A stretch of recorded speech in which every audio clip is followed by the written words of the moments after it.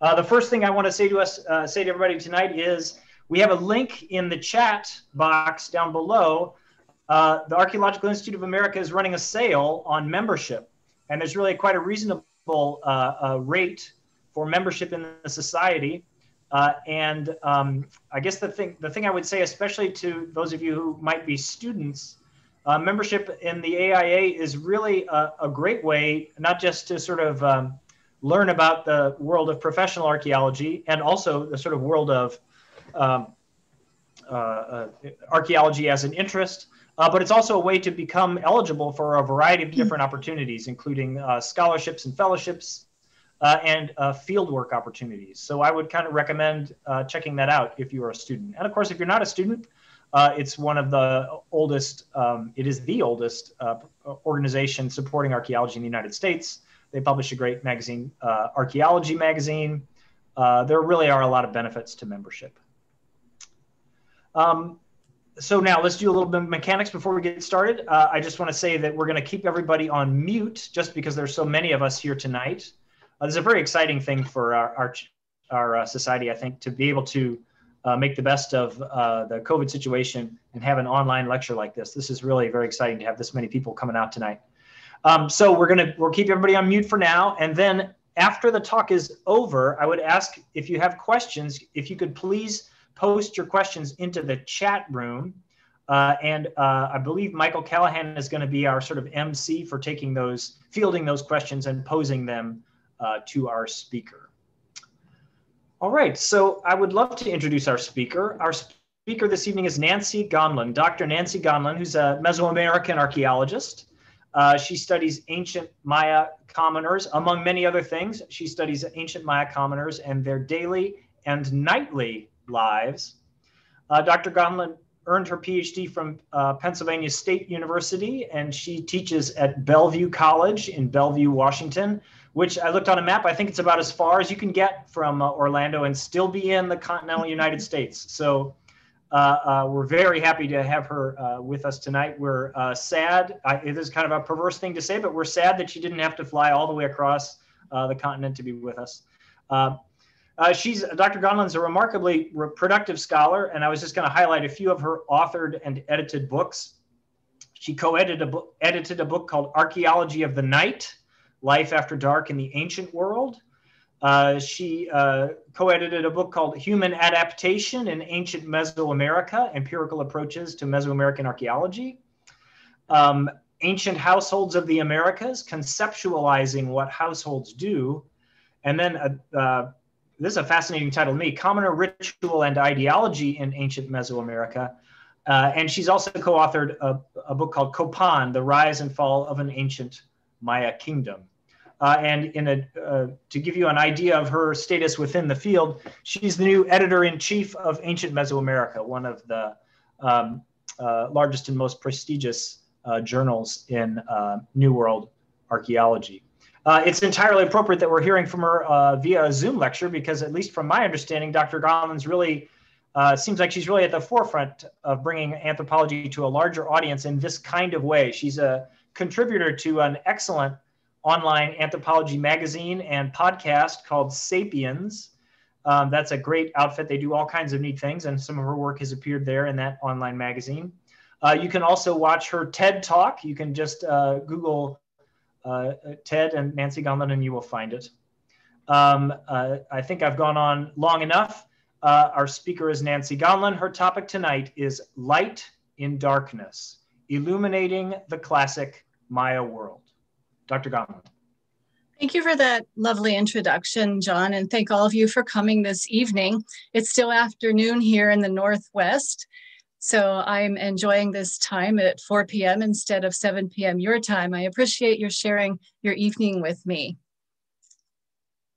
Let me share the screen here and get that going. Can everyone see this screen?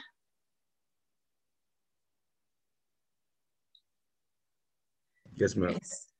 Okay. Yeah, there we go. Okay, this is the Archaeological Institute of America, the Nadia Borowski Lectures, and I am honored to be selected for this lecture that is funded by Nadia Borowski, and I thank the institution also for this opportunity to share my material with you. The Archaeological Institute of America has a national lecture program, and this is one of the many, many lectures that they offer. So we make archaeology happen, and we have since 1879. The AIA is North America's largest and oldest organization with over 200,000 members worldwide. We support archaeologists, educators, excavations, publications, research, and site preservation. Our programs and publications keep you up to date with archaeological discoveries and research from around the world.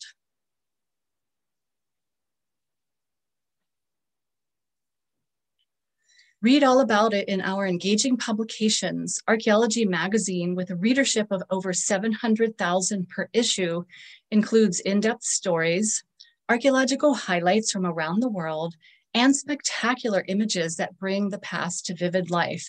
This really is one of my favorite publications in the world of archaeology. I highly recommend it, as well as the American Journal of Archaeology, which is the world's leading journal of Mediterranean archaeology. Dig in and experience archaeology with the AIA, attend a lecture, an archaeology fair, or other local event organized by the AIA, our local societies or collaborating organizations. Find an excavation on our extensive list of fieldwork opportunities and visit spectacular archaeological sites around the world with AIA tours. Join the AIA and indulge your passion for archaeology. Become a part of the adventure today, uncover the past and experience the thrill of discovery, and enjoy exclusive member benefits. And as you know, that was announced, there is a discount on membership. So I highly recommend joining this society if you're not already a member. Support the AIA and make archaeology possible. As a nonprofit, we rely on the generosity of donors to support our mission. Your gift makes archaeological research, site preservation, publications, and programs possible. So this lecture is being recorded so that everyone knows, and it will be available on the YouTube video. So I'd like to start my talk, Light and Darkness, Illuminating the Classic Maya World. The world of archaeology knows me as Nan Gonlin. I also go by Nancy though, and I teach at Bellevue College in Washington State. Just a brief outline. I'll talk about the late classic lowland Maya, briefly go over theoretical orientations for studying this topic, and then we need to talk about evidence for illumination, and then the symbolism of that illumination. I'll touch on the significance of the studies and some brief conclusions. Okay, the late classic lowland Maya. Let me get my highlighter here. They occupied this area, from AD 600 to 900 is probably the best known time period of the classic Maya, although you have Maya who existed long before that, and certainly you have millions of descendants of Maya people living today. So the green area is the lowland Maya area, the Yucatan Peninsula of Mexico, Chiapas and the Petén. You've got Belize here, the modern country of Belize, Guatemala, into Honduras, and also El Salvador includes the Maya area. These are just a few of the sites in the Maya region. This is a photograph of Caracol, generously donated to me from Arlen and Diane Chase. Here we've got a stela, or a stone monolith, at the site of Quirigua in Guatemala. This is Copan, Honduras, the ball court there, and Uxmal in the Yucatan Peninsula, and then Palenque in Chiapas, Mexico. So if you look at these photographs, these are ancient Maya cities that were photographed during the daytime when lighting is not necessary in the bright tropics. I'll focus mainly on two sites, Copan, Honduras, and then Joya de Cerén in El Salvador. These are two different sites. Copan is more of a typical kind of archaeology in the sense that you've got large monumental remains in the classic Maya region. And then Joya de Cerén is the remains of a farming community that was covered by volcanic ash with absolutely extraordinary preservation. So let's look at Copan, Honduras very briefly. This is the main group, or sometimes it's called the principal group. So you can see that there's a great plaza and temples, palaces. You've got the hieroglyphic stairway, which is the longest inscription of Maya hieroglyphs in the classic Maya world. And then this is a reconstruction of what perhaps the city looked like. If you look at these buildings, they probably were painted in bright red or white. White is the plaster. So when you look at ancient ruins, you should keep in mind that they weren't just the stone color that you see today, but they very well might have been very, very brightly colored. And then you've got some communities, suburbs around the main core. Copan was ruled by a dynasty of 16 kings that lasted about 400 years. In 426, the founder, Kinich Yaxcochmo, came to Copan from Teotihuacan. Pictured on this altar, this is altar Q at Copan, are 4 of the kings, and this is the last ruler, Yaxpasa Chanyopat, who ruled from 763 to 810. Altar Q also on the other sides picture the other rulers, but this baton of office is being passed from the very first ruler to the very last ruler. When we look at Joya de Cerén in El Salvador, the occupation here was very abruptly terminated in AD 660. The Loma Caldera eruption covered all of this site and really an entire area around this site. This site was actually found quite by accident by archaeologist Payson Sheets of the University of Colorado. And I was so honored to be able to work at this site in 2013 with him and his crew.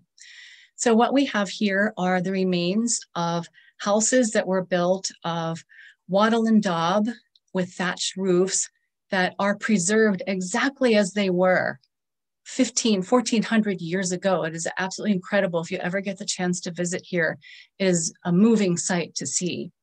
You have kitchens, you've got kitchen gardens, you've got houses where people live, the domiciles, you've got storehouses. And then what's really interesting is that you have public buildings at this site.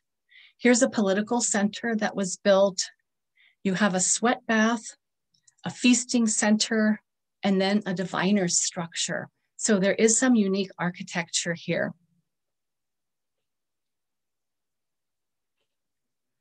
When I talk about theoretical orientations for studying darkness and light and night and day, this is kind of a laundry list of different orientations that people have used. And it's not necessarily exclusive, but I just want to briefly point out some of the different theoretical orientations so that you as a researcher or a student know that there's not just one way to look at the past or this particular subject that I'm talking about tonight. The anthropology of luminosity has everything to do with how people manipulate light. How do we use it in various cultural settings?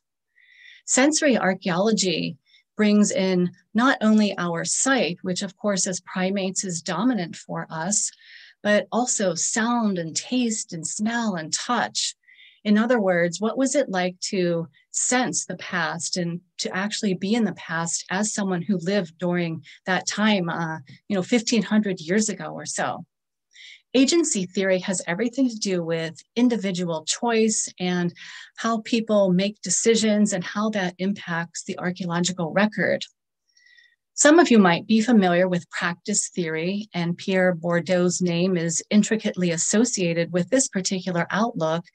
And if you think about what you do on a daily basis, your habits, for example, This has everything to do with practice theory. What are your practices, daily practices? And then I flipped that and changed that into nightly practices.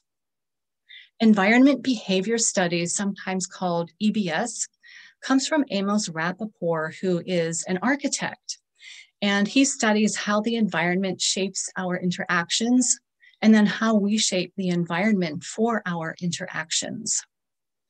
Cultural and historical ecology have everything to do with human-environment relations and how the environment affects us, how we affect the environment. Some of you might be familiar with cultural astronomy. You know what astronomy is, the study of the stars and the planets and astronomical bodies. If you think about how different cultures perceive astronomy, that's what this has to do with. What kinds of features in the night sky are important to different people around the world today and in the past? The archaeology of the night, I'll talk about a little bit more in depth in just a moment, but that is a perspective that I created. And then nighttime household archaeology goes along with the archaeology of the night that I will also delve into a little bit more in just a moment. So the anthropology of luminosity. Mikkel, Bille, and Flor Sørensen wrote an article, a journal article in 2007. And they talked about how light has agency. And to quote them, an examination of how light is used socially to illuminate places, people, and things, and hence affect the experiences and materiality of these in culturally specific ways. How light as matter in itself may be manipulated and used in social and material practices. So after reading their article, I was energized to investigate this topic as it pertains to the classic Maya. In case you don't know, there is an international lychnological association, and quite frankly, I had no idea what lychnology is until I started researching this, and lychnology is the study of pre-modern light and lighting devices. So there's an entire society that is dedicated to such studies. Archaeology of the night is a focus on nocturnal aspects of a culture and the role of night in ancient societies. I am currently co-editing a volume with my colleague David Reed, and our publication will come out next year. And David defined night ways. This is his definition: the cross-disciplinary study of nocturnal customs, behaviors, habits, and items of a group of people to understand the anthropological complexity of nocturnal practices. Nightways deal with the interconnected ideas, values, formalized behaviors, and material objects that are organized and reenacted via the performance of social roles and tasks related to the experiences of the night. So you can see that illumination is intricately connected to night and darkness. And the other aspect about this is we do aim for cross-disciplinary study. So if you're interested in any aspect of archaeology, this is a great way to think about the night when whatever area that you are researching. Now, nighttime archaeology, nighttime household archaeology is something that I came up with. Household archaeology is the study of the remains of the household. You don't dig up a household, you dig up the houses in which people live. And the household is the smallest corporate unit within a culture. So if you think that, where did most people spend their nights? Most people spend their nights at home. And if you tie this in with practice theory, then you can think of, well, if people are spending most of their nights at home, then the archaeological signatures of those habits and practices should be visible to us. So this is what nighttime household archaeology is all about. There are recent publications on the night and darkness. In 2016, Una Noche de Espanto by Jacques Galinier was published. This is a cultural anthropology ethnography by him, as well as Las Cosas de la Noche, Una Mirada Diferente by Aurora Monod Beckelin and Jacques Galinier. And then in 2016, you have the Archaeology of Darkness, which was an edited volume that came out by Dowd and Hensey. In 2018, I have a co-edited volume that was published on the Archaeology of the Night. And this is the book that I was talking about with David Reed, Night and Darkness in Ancient Mesoamerica. So that is in production and will be published next year. I have an article that was just released in this book, Rethinking Darkness, Cultures, History, and Practices. And this is not only cross-cultural, but it's cross-disciplinary. And this was put together by two British geographers, Nick Dunn and Tim Edensor, who invited me and my co-editor, April Noel, to contribute. And then in 2022, I will have another edited volume coming out, After Dark, the Nocturnal Urban Landscape and Lightscape of Ancient Cities. And I'm co-editing this volume with Megan Strong, who is not only a lychnologist, but she is an Egyptologist as well. So some very exciting publications that are already available. Now, evidence for illumination. What were ancient people doing at night that required illumination? Weren't they all sleeping? When I talk about this in my class with students, they say, well, ancient people didn't do anything at night. It was too dark. Here you have a classic Maya bench, a stone bench. This would have been plastered over. Here you have a Maya woman sleeping there, dreaming about cacao. This is a cacao tree. I would be dreaming about chocolate too. And with Halloween coming up, I'm definitely dreaming about chocolate. I bought some Halloween candy just in case we have trick-or-treaters, but if we don't, I think I'll manage. So what were people doing at night? You can think about this question, and then we'll talk about it. There's evidence the world over for lighting devices. From the Paleolithic, this is a Paleolithic stone lamp, and animal fat was put in there to light, especially in caves. And then you have, in ancient Egypt, this is a wick on stick kind of light. This is actually the wick on stick light that was found in the tomb of King Tutankhamun. And then over to ancient Rome, you have clay pots that were filled with oil as well that served as lighting devices. And then to the New World, back to the Greenland area of the Vikings and their stone kind of lamps that they've manufactured as well for lighting. So actually there's a lot of evidence all over the world for lighting devices. If we talk about lighting, one thing that we need to do is to discuss sources of natural illumination, and that's the sun and the moon. Day and night is one of the most basic cycles observed in astronomy and certainly observed by humans on a daily basis. So our daily rhythm, which we probably don't even think about, is illuminated in different ways. The sun, there are lots of architects who purposely design buildings according to how the sun is going to affect the position of the rooms. And then at night, of course, we often don't build buildings according to how the moon is going to shine in, but it can have an effect. As you know, there are different phases of the moon, from new to waxing crescent, to the first quarter,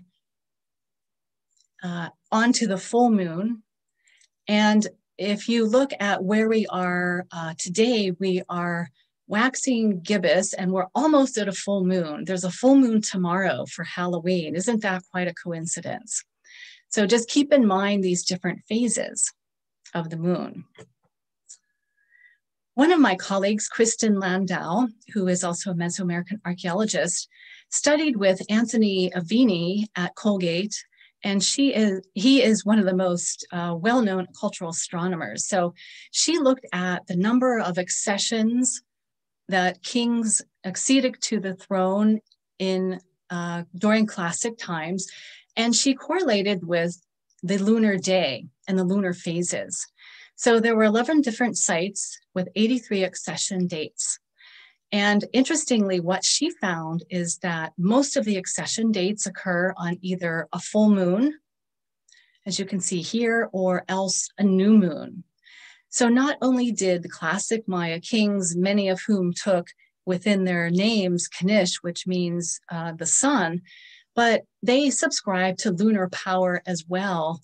And lunar power is also connected with agriculture. There are lots of agricultural practices even today that state that you should plant certain plants during certain phases of the moon. If you look at the Farmer's Almanac in the United States, there are recommendations like that. There's lots of portable illumination that was used in the past. And one form of that illumination is the torch, as is pictured here on this particular vase. And in case you don't know this, there's something called the Maya Vase Database run by Justin Kerr. So whenever you see a classic Maya vase, this is a rollout of it, what it would look like if you're turning it 3D. And this is the Justin Kerr number, or the K number, in this case, K1214. So if you look at the torches that are being held, it looks like there's some kind of handle. And in fact, ceramic handles were made to hold the pine torches so that people didn't get splinters in their hands or that they didn't burn themselves. So sometimes these ceramic handles are actually recovered. It's not so common that we find the torches themselves, though.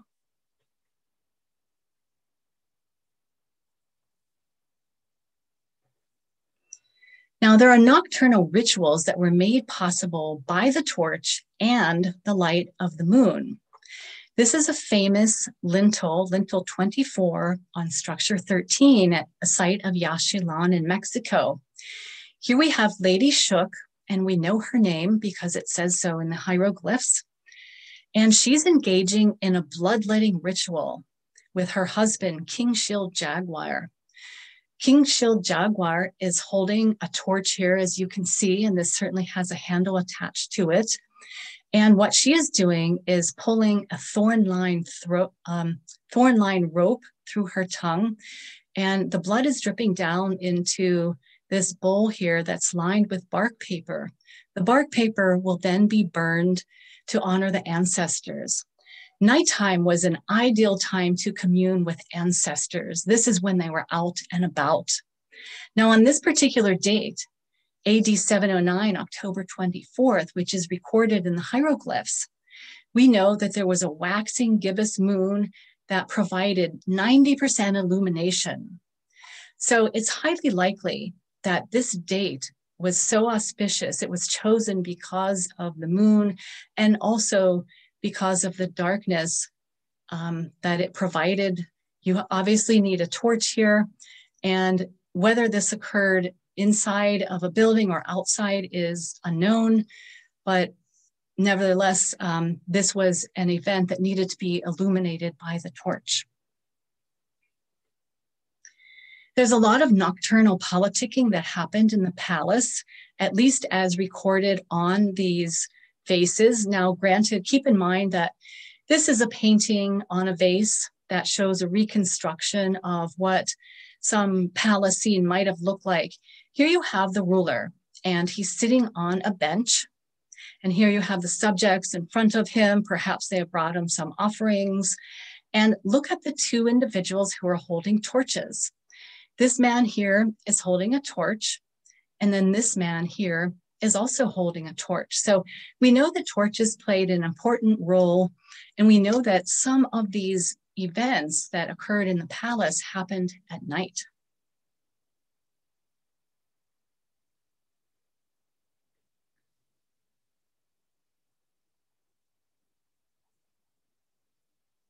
There we go. Oops, wrong way. Sorry. Now, I want you to look at this scene again and think about the power of shadows. Examine the palace scene and where would shadows be cast and upon whom?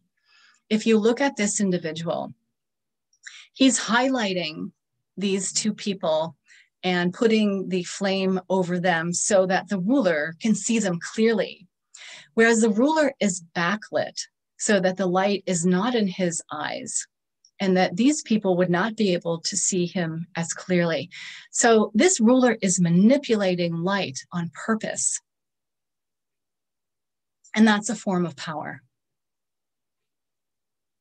Now at Piedras Negras, another classic Maya site, there was this famous panel that was called Panel 3. It was carved in AD 783, and it's kind of a retrospective history because it really celebrates the 20th anniversary of a ruler there in AD 749. But what this ruler records on this panel is that there was midnight dancing and imbibing of an inebriating cacao drink. That would work for me. So you can see the importance of these not only rituals at night, but at an auspicious hour of midnight. Now, if you're going to dance the night away, this requires some kind of lighting. There are lots of sites, Copan is one of them, for example, that has a platform for dancing, and this is structure 25. This dance platform is very smoothed over. It was so used so often that the plaster here had to be put on several times, and this is in the East Court. You have two jaguar figures here. These are dancing jaguars. And of course, jaguars are creatures of the night. You have one that was here and one that was here. And we know that dancing took place. What was found around this platform were large stone censers that probably lit up the night. So while we have the dance platform, you also need some source of light. So it's possible that torches or the censers were placed around the particular platform here, and that's how people could dance the night away. Dance and kingship are intricately connected. Kings were supposed to do certain dances, and there's a delightful book that Matt Looper has written about dancing and classic Maya kingship. Deer hunting was also done at night by torches.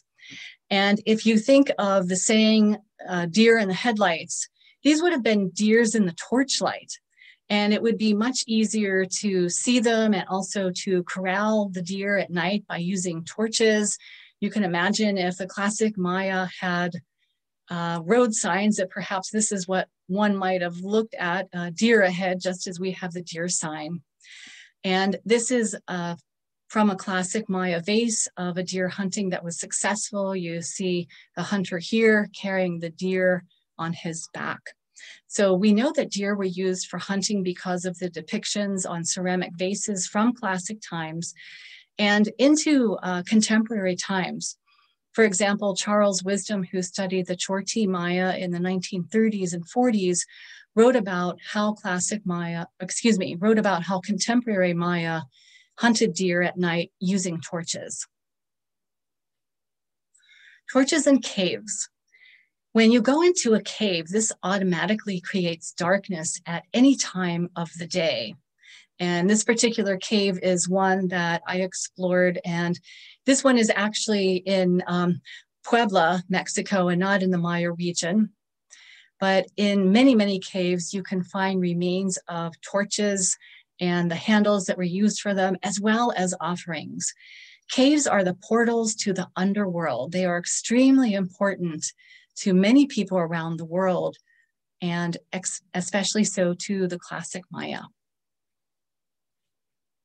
So a burning question: did the ancient Maya make candles? I wasn't sure the answer to this, so I had to do a lot of investigating and talk to a number of epigraphers and iconographers who helped me to resolve this question. Interestingly, at the site of Cerén, where you have this exceptional preservation of materials, just to give you some idea, these are the adobe walls of the house. And inside the house, this is a storage bin for maize, for corn. All of these pots were found in situ in their original position. And then on this divider wall, high on the top, just above the doorway, some beeswax was found. I talked to Payson Sheets, who excavated this structure, and he said that this is a ball of beeswax about the size of a baseball, and he wasn't sure for what it was used. So we know that the Maya definitely had beeswax. You can make candles out of beeswax, but did they? What we found at Cerén, or what Payson found at Cerén, is miniature pots. Now, to me, when I saw these miniature pots, they looked like candle holders. We also find from the site of Copan candeleros, which look like this. Some of them are brightly painted. These ones, particular ones, are not, though. And if you look at the size and shape of them, they're quite small, and they look like little candle holders. So I'm thinking, did the Maya make candles or not? Well, according to the Florentine Codex, which was a colonial document in the 1500s by Bernardino de Sahagún, here he depicts a candle maker during Aztec times, colonial times.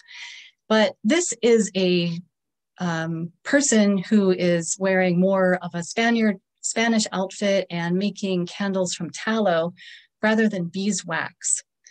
And if we go back to the other slide, when you think about the remains of wax, and if you've ever burnt candles, you know how sometimes the wax goes into the candle holder. I talked to Jennifer Loffmiller Cardinal, who examines residue on pots. And she told me that the issue with examining candeleros, which in Spanish means candle holder, is that most of these candeleros are washed. So any residues would be washed away. So she is actually investigating that now with some candeleros that were not washed. So I don't have the answer for you, but it's not likely that the classic Maya made candles. And given the name, this is a candle macaque, which is a Nahuatl or Aztec name for a candle maker. It's a combination of a Spanish name with a Nahuatl name that's put together. So probably not, but I really had to investigate that since I was thinking about luminosity among the classic Maya. Now, if we look at clay forms, we can reimagine what some of them might have been used for. Once again, we have this Paleolithic oil lamp from Europe, thousands of years old.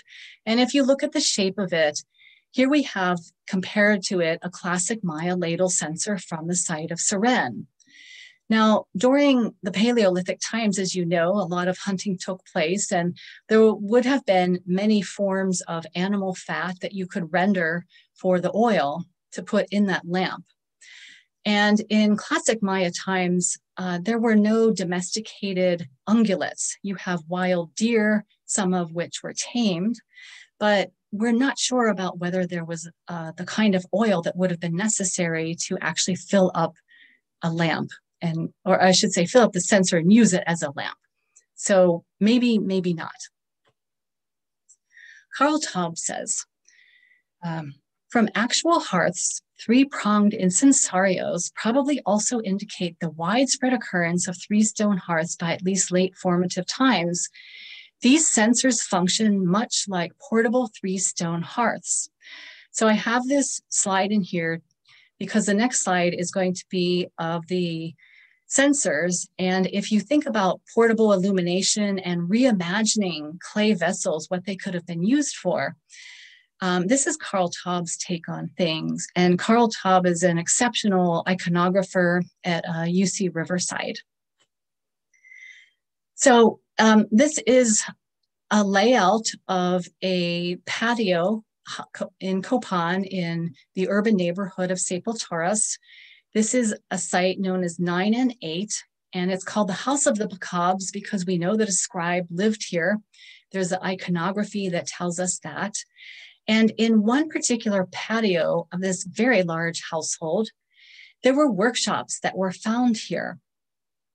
And interestingly, in these workshops, in one of them, you have a vessel that was filled with charcoal that is a censer and most likely might have lit up the room in which the person was working. I don't know how familiar you are with stone buildings of the classic Maya, but they typically did not put windows into their buildings. And if you go into a stone room, it is so dark, even during the day, unless you're near the doorway. But in this case, the artist was not near the doorway, and the artist was working on manufacturing shell gorgets. So we know that some kind of lighting device existed in this room that was contained within this particular ceramic vessel. Now, this is a photograph of a Maya bench that's found in 9 and 8. This is the main plaza of the House of the Bacabs where the scribe lived. And this is structure 83, the central room here. And in this photo, you see lots of burn marks on the floor. And this is one of the sensors that could have been used to contain the portable hearth, as Carl Taub calls it. This is a sensor from Copan. This particular sensor here was not found in the room, but just to give you an idea. So far we have lots of evidence for lighting devices among the classic Maya. Mirrors and luminous effects. In many of the kinds of ceramic vessels in these roll-out scenes, you have rulers that are pictured with mirrors. Here you have one, and here's another one. And then actual mirrors are found. These are made from pyrite, iron oxide, and they're polished to a high degree. This particular mirror, which is 13 inches in diameter, is used for many different purposes. And one of the main things that the Maya used mirrors for was not necessarily for dressing or putting in their ear flares, but for divination. And you could see how important divination would be to a classic Maya ruler. If he would be able to foretell the future, that is really powerful. And mirrors are found in burial contexts as well as in other kinds of contexts in the classic Maya realm. So mirrors, the way we use mirrors today is to reflect light. So any kind of light that would have been in the palace would also reflect off of the mirrors and cause various effects, shadows, something that we've already talked about. So featuring the hearth, stationary illumination. Here we have a photograph of a Maya woman who is cooking tortillas. And I was fortunate to be able to visit the town of Zinacantan in Chiapas, Mexico. And these were honestly the very best tortillas I've ever tasted in my life. She's cooking them on this huge comal or griddle. And the hearth is a stationary form of illumination, hence it's a feature rather than an artifact. Now, where do we find households and hearths in Cerén? They're actually in lots of places throughout the excavated portions of Cerén. In household 3, there is the remains of a hearth that was found in structure 16. In household 2, there's one outside of structure 2. And inside the kitchen, structure 11, there's a hearth that was found. And then the feasting center has 2 hearths on the outside. Now, hearths are not always found inside buildings because of obvious reasons. If you're in a pole and thatch building, you don't want it to burn down. So sometimes hearths would be found outside of buildings. If we look at the Cerén kitchen, structure 11 of household 1, the actual stones of this 3-stone hearth were found here together. It's highly unusual to recover the stones because people take them with them. They're valuable. And if you have them set up a very particular way, then you don't want to leave them behind. So this is an outline of the house, what was actually found. This is a structure that had the doorway here, and then it was made of poles with a thatch roof. And then this is a plan diagram of it showing you where the structure falls within relationship to other buildings in this particular household, and then a reconstruction of what the building would have looked like and the woman who's inside cooking.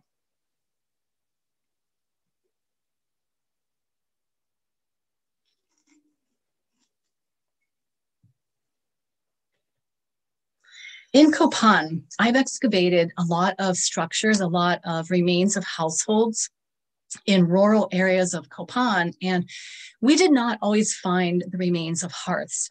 I already told you that the 3 stones would be taken away, so what would be left is a pile of ash, and sometimes it's hard to distinguish that ash when you're excavating, or it's simply not there anymore.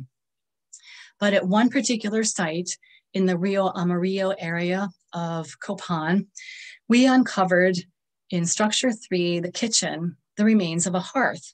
And this was from David Webster's Rural Sites project from the Pennsylvania State University. But hearths are intricately connected with cooking, obviously, and there are some other symbolic connections with hearths that I'll talk about momentarily. But we do find hearths. They're not always necessarily, though, obvious.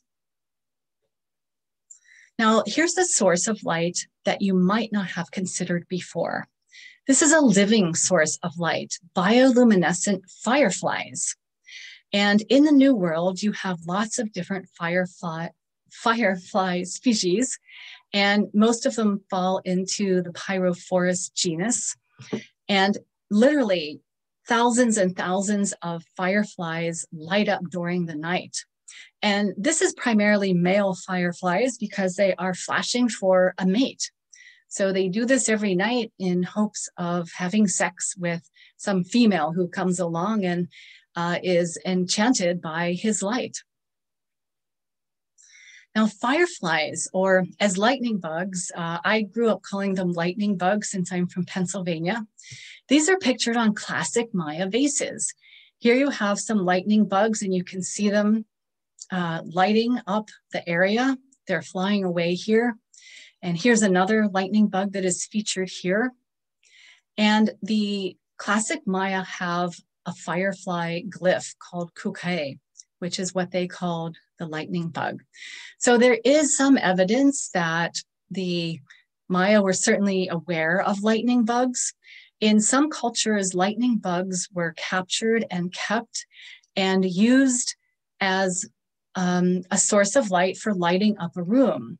There are ethnographic observations from the 1900s, the early 1900s, where people in Mexico were observed to collect lightning bugs and put them in particular kinds of vessels where the light would show through, but we haven't really investigated this. So I cannot tell you for certain whether the classic Maya used lightning bugs as a source of lighting, but there is circumstantial evidence for it. Now, what about the symbolism of illumination among the classic Maya? I've talked about the evidence for it, so we do definitely have evidence for illumination, but what does it mean? Well, light is apotropaic, and that means averting evil influence is best done when a source of light is available to scare off monsters.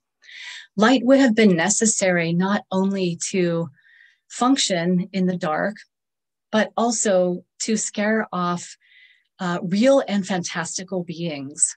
So for example, among the classic Maya, you would have jaguars roaming the landscape at night. This is their home territory. I would not have wanted to go out at night without my torch. You also have fantastical beings that roam the landscape at night. This is part of the mythology. You have what are called Y beings, and sometimes these are thought to be the essences or the souls of people roaming around. You have ancestors out there. So there are lots of things lots of reasons why you need to have light at night. The duality of night and day, dark and light, is illustrated on this classic Maya plate. Here you have night pictured by the dark, and then day pictured by the light. And dualism is something that very much appeals to structuralists and how people think about the world in terms of opposites, day, night, dark, light.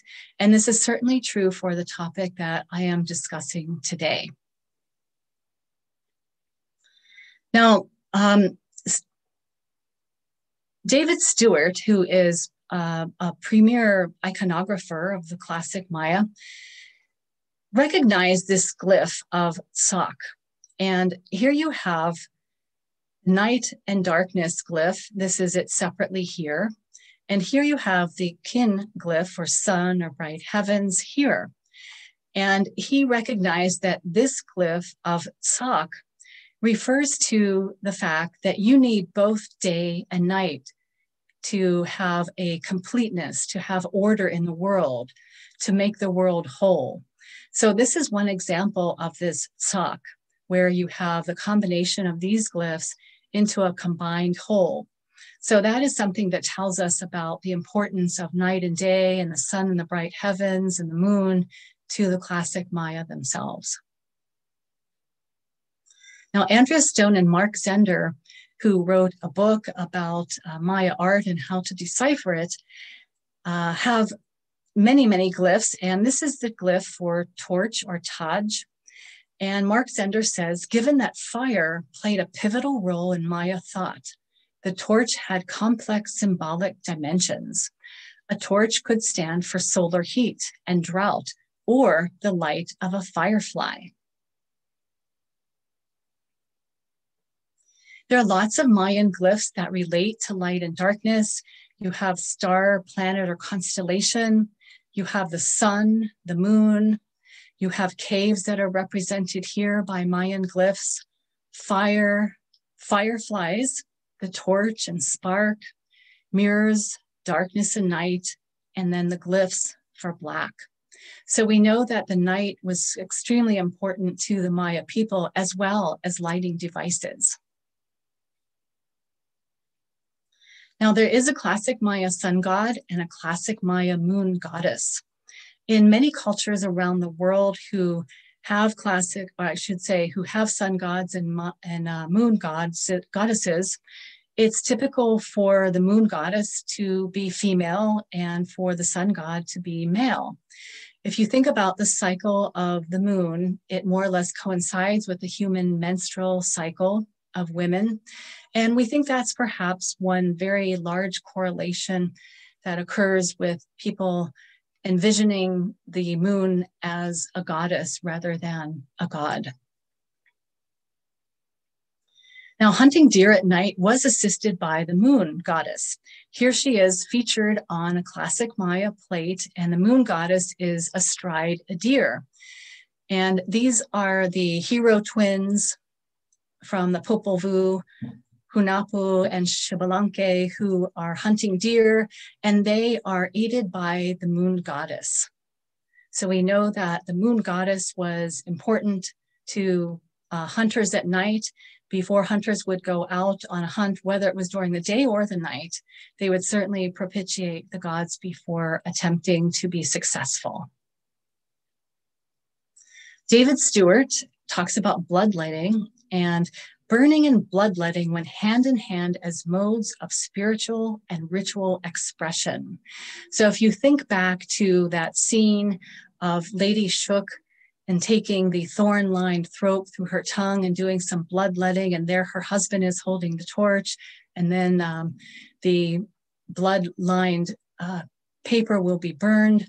This is one reason why. This has everything to do with spirituality and ritual expression, and then honoring the ancestors as well.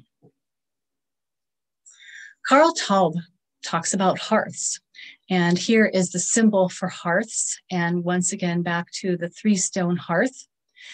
As the first central place, the simple 3-stone hearth may well constitute the original construction of creation.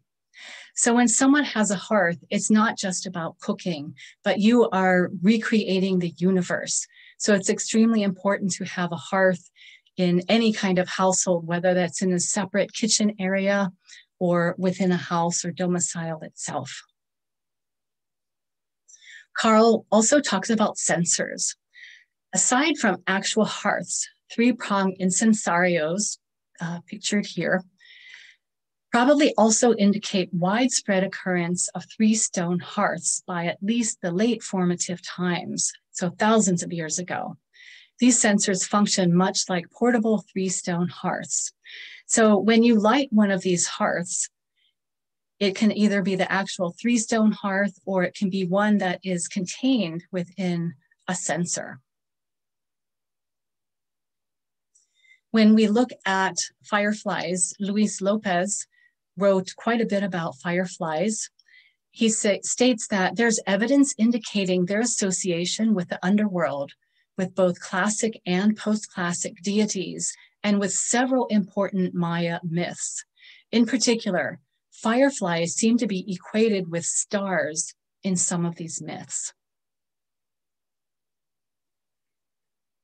Significance of studies. The continuous process of manipulation and orchestration of the world by means of light is an active component of social life in every culture.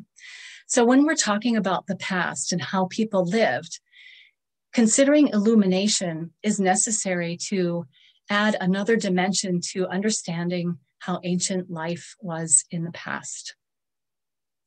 Light is an essential component of nocturnal rituals. Here you have from Codex Borbonicus, once again during colonial times of the Aztec, the new fire ceremony. If you know anything about the new fire ceremony, this had everything to do with a 52-year cycle of ritual calendars that were used in Mesoamerica, also during classic times as well as Aztec times. And every 52 years, all of the lights in the kingdom would be put out. And then for the Aztec priests would go up on a hill, a mountaintop, and in the chest of a sacrificial victim, they would relight the fire and spread it all throughout the kingdom. There's evidence that the classic Maya did the same thing. There's iconographic evidence for Copan, a Copan new fire ceremony at structure 33. And this is from Barbara Fash's work. So what you have is Teotihuacan imagery. Once again, if I can remind you about the founding member of Copan was from Teotihuacan. He brought this practice with him so that we know the new fire ceremony was practiced in the classic Maya world, as well as the great classic Maya, I should say the classic Teotihuacan central Mexican city. Shadows and rituals, like a beacon highlighting what the viewer should see or should not see. So when we think about shadows and revisit this lintel of Lady Shook and King Shield Jaguar, the shadow is definitely highlighting, the light is highlighting her activity, and he is in the foreground there and not the center of the attention as she is. And if you think back to the ceramic vessel that I was talking about and how rulers would use light as a source of power and shadows also as a source of power. So classic Maya illumination types, definitely sunlight and moonlight were natural types. You have portable illumination, torches, ceramic vessels that could function as 3 stone hearths. Candles, maybe not. Mirrors that were used, and features of illumination. Hearths were extremely important, not just for cooking food, but symbolically as the creation of the universe. Living illumination and fireflies. And you can think about what types of light were used for what purposes. Not all of these lights would be used all at the same time in all different kinds of contexts. So there's a real social context to lighting as well that I don't have time to go into this evening, but I just wanted to bring up that question for you to think about. Conclusions.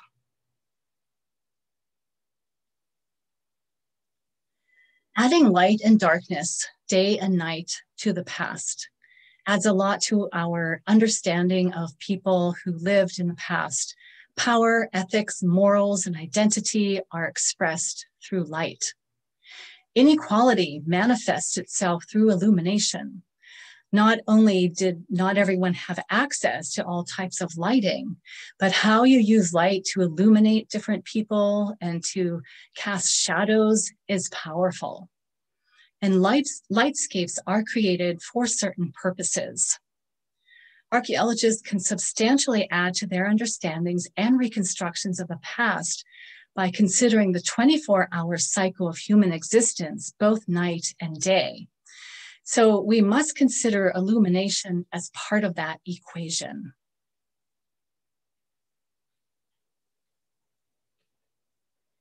Today we have a lumicentric modern world. If you look at this picture of the Earth from satellites, this is a NASA photograph. You can see how much we light up the world. Humans today are affected by light pollution, and we do not experience the night. It's really a shame that I would guess that many of you have never seen the Milky Way. If you have the opportunity to see a really dark sky, then please do so. Now, enjoy the full moon on Halloween night tomorrow. Here you have the moon goddess, and here she is riding off toward the moon here with her reindeer that flies in the night, carrying chocolate to all the good little boys and girls. I would like to acknowledge the Archaeological Institute of America, especially Laurel Sparks, the Nadia Borowski lecture series for inviting me. I am quite honored to do this lecture on behalf of them. Central Florida Society of the AIA, especially John Walker and Tiffany Early Spadoni, Bridget Kovacevic, Michael Callaghan, and Stacy Barber, University of Central Florida, Bellevue College entomologist Jason Fuller, and Dr. Kay Viswanathan and Dr. David M. Reed for constructive feedback. Thank you very much. I appreciate it. So we have a couple of questions that have come up in the chat. I'll start with my question. My question is this: is there any evidence for fire or smoke beacon communication in the Maya sphere? And what about bonfires or other kinds of communal types of celebrations of fire?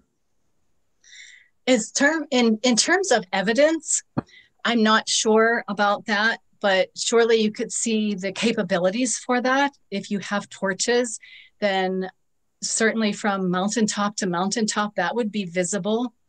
And mountaintops are something that are sacred all throughout Mesoamerica.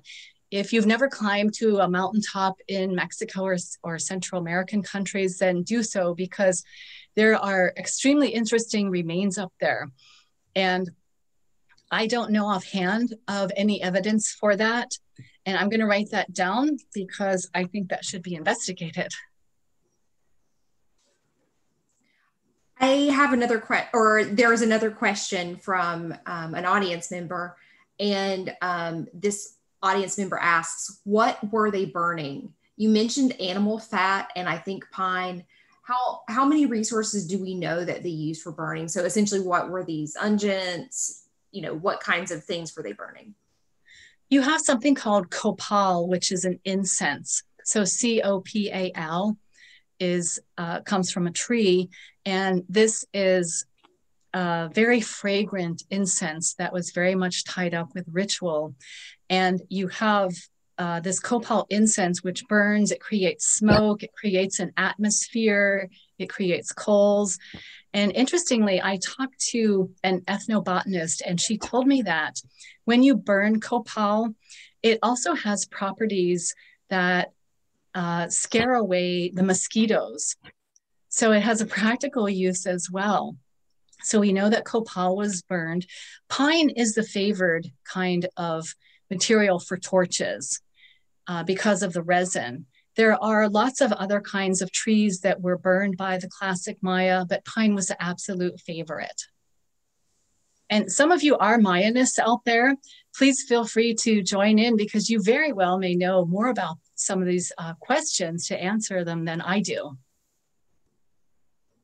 Well, your response about the anti-mosquito properties of copal, those to those of us in Florida, that resonates with our experience. So we're definitely very interested in that. I might go out and buy some.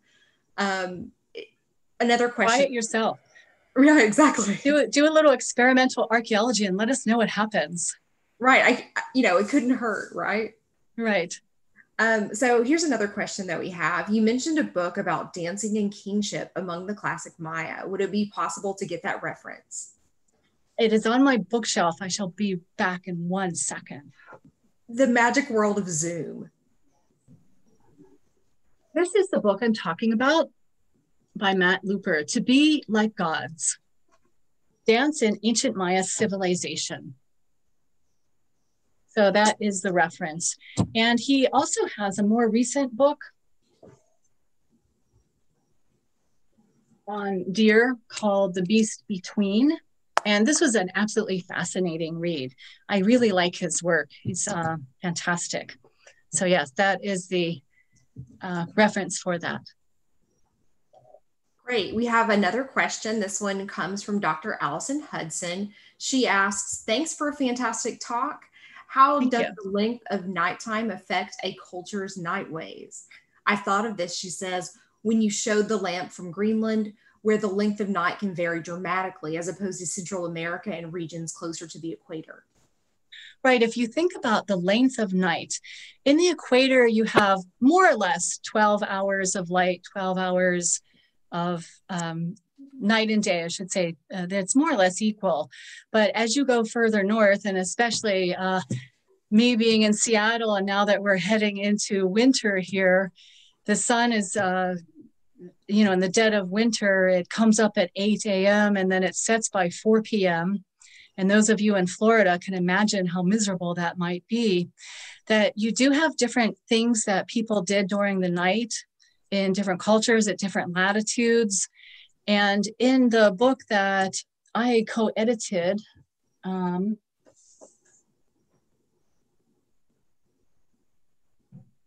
this one on the archaeology of the night, there's a chapter in there about the Vikings. So you can look for that chapter, but there are lots of games that people came up with to play at night because it is so dark at night. And if you think about what do you do at night to occupy yourself, especially if you're living in the Arctic, for example, and you want to have some entertainment, there's not much to do. So there's evidence for a lot of games that people created during that time period. And I'm not sure whether I'm answering your question or if it's something more philosophical. Okay. Thank you. We have another question. This person asks, having lived off the grid for nearly a decade and for 1 year with candles only, I find it hard to imagine a workshop without windows. How could they work? Right. Well, that is a question that I ask myself, especially when you go into these Maya palaces and they are dark during the day. So obviously people had to have some kind of lighting inside. And interestingly, if you are a person who is working on something, a crafts person and making something, what has been found is that the residue of what you're working on, say if you're a flint knapper, and Ken Hirth has tested this at the site of Xochicalco, that most of the debris from working on flint takes place, or I should say is found in front of the doorway. Now, how do you survive without any lighting inside those dark, dank buildings? I don't know. What we should look for is evidence of smut on the roofs of the stone buildings to see whether torches were there. We need to look also for whether there were like sconces that held different kinds of torches in place. And as far as I know, they have not been noted or recovered, or we haven't interpreted them that way. And this is why I think that these little candeleros or these miniature pots might have been used as kind of like a little night light, if you will. Neat. We have a question from John Walker. He asks, I wonder if the Maya were using fire to do things that take a long time, maybe roasting meat for a long time or firing pottery that would require tending a fire overnight. Is there any evidence for overnight activities like these? I think there is by just the nature of your question, that would make sense that people are doing in the tropics the kinds of activities that are really, really hot that you would want to do during the cool of the night. Lime production, for example, takes a lot of firewood. You might want to do that at night. Firing pottery. Some of you might be familiar with some ethnographic work on pottery in the Maya region. And I did speak with some people who study current day potters, and they said, as far as they know, most of the firing of pottery takes place during the day rather than night, but we don't know for sure if that happened in the past as well. So I cannot tell you 100%, but just based on some ethnographic observations, it certainly makes sense to me that if you're living in a tropics and it's 100 degrees that day, that maybe you'll fire those pots at night, or maybe you want to do some other kinds of activities like the roasting at night. And you can make coals and roast a deer, for example, under the ground instead of on top. Right, and in fact, one of our questioners asks, we're here in Florida, so the tropics are very much on our mind. This questioner says it's a lot nicer to walk at night than during the day. So, we wonder if travel in certain circumstances, I guess the moon would have, dictated travel, but do we have any evidence that travel might have happened at night? We have ethnographic evidence of people traveling at night, but we don't use the moon and we don't see the moon in the modern world like people in the past did. If everything were dark and there's a full moon, you would be able to navigate by it. It is that bright. If you think about people who navigated by the stars, they're in the middle of the ocean. There's enough light to navigate by that. So it is quite possible that people went around the landscape in the dark. At night, you would carry your torch, navigate by the moon or the stars. But on the other hand, there were lots of beings that were thought to roam around at night that you don't want to run into. Spirits that could possess you, for example. So you don't want to be alone, especially at night if you're on the landscape. Right, as you were saying, we don't tend to think about certain activities happening at night. One thing that I remember from the time in which I lived in Switzerland, there's a lot less light pollution there, and they would actually organize alpine hikes by the light of the moon, or snowshoeing by the light of the moon. There's some part of our brain that thinks this is mad, we cannot do this, but in fact, when you go out there with the full moon, you can see everything that you need to see. So it really is an education for us about, modernity and the way it conditions the way we think about lighting. It does. And since we can't see the moonlight, we don't really think about it. Right, exactly. It looks like we have one more question, and this person says, thinking about inequality, do you think that there's a connection between ritual feasting and light? Definitely. If you think about ritual feasting, what that would entail, of course, you have to have the proper dinnerware, of course. You can't just serve on your everyday wear. You must have grandma's fancy ware that is an heirloom to serve dinner on. Think about Thanksgiving dinner. And if you're going to do this at night, you need a lot of light. You need the sources of light. So if you are a ruler, that is not a problem, because you might have people bringing in bundles of firewood for you. If you live in rural areas, perhaps you can go and get your own. But if you are living in a suburban area of a classic Maya city, that might be an issue for you. So the number of feasts that you can hold would certainly be an indication of the class you're in, or the power that you have, or economically how you are, your standing. And this is something that we can think about today as well. Oh, it looks like we have another question. This one comes from Edward Gonzalez Tennant. He says, this is a fascinating topic. Thank you. I'm particularly fascinated by the combination of archaeological and ethnohistorical data to illuminate the experiential nature of the past. Pardon the pun. Is light human-made and or natural, an agent? Beyond sun and moon gods, is light treated like a living member of the community? Is light invited to participate in culture and society? That's a fascinating question. I love it. Thank you.